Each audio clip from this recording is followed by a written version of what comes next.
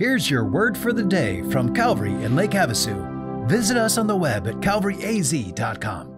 Good morning, Calvary. Thanks for tuning in for your word for the day today.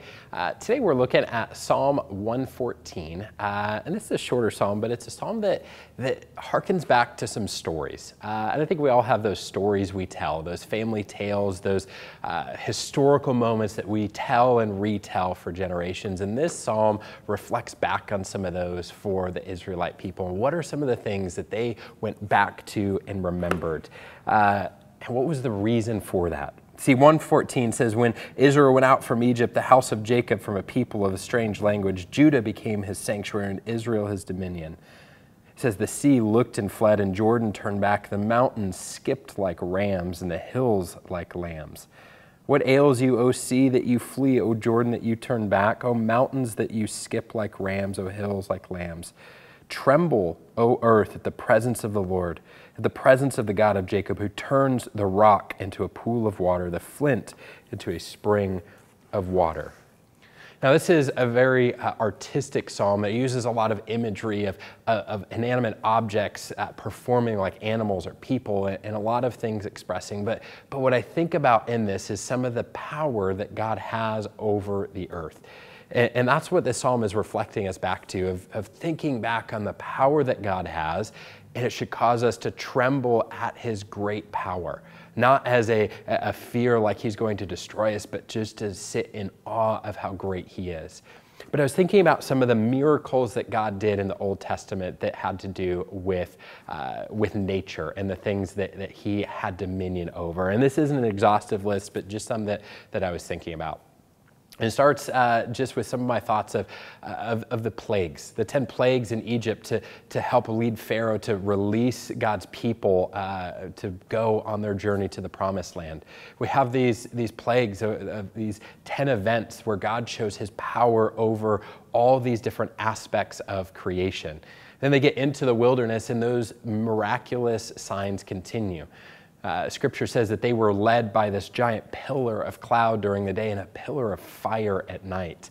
And I've seen some artistic renditions of that pillar of fire, and it would be awe-inspiring. But then, even in the process of getting there, God stops up and parts the Red Sea and allows them to continue, and Pharaoh's army is consumed by the waters after them.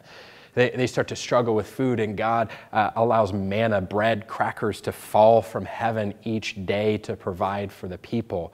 At one point, they're needing water, and Moses is commanded to strike a rock, and fresh water comes from a rock, which is, I think, what the end of verse 8 here, who turns the rock into a pool of water, is thinking back on.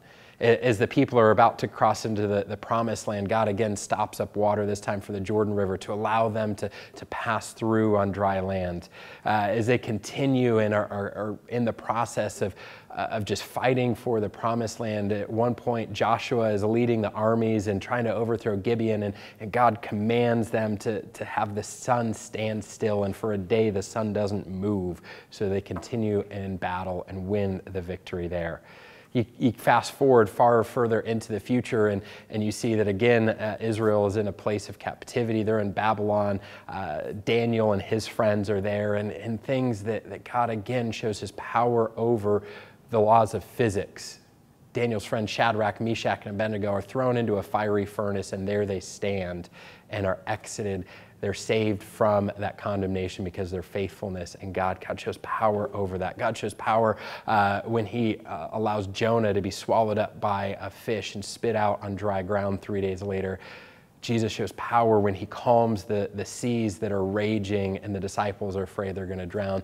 God continues to show power all throughout Scripture over the earth that he created, and always to help his people, always to bless us, always to provide for us, but always to have us see his power and worship him because of it. I don't know if you've seen anything miraculous like this. I don't know if you've witnessed something like this, but we have God's word to tell those great stories of what God has done so that we can sit in awe of his power and worship him as a result.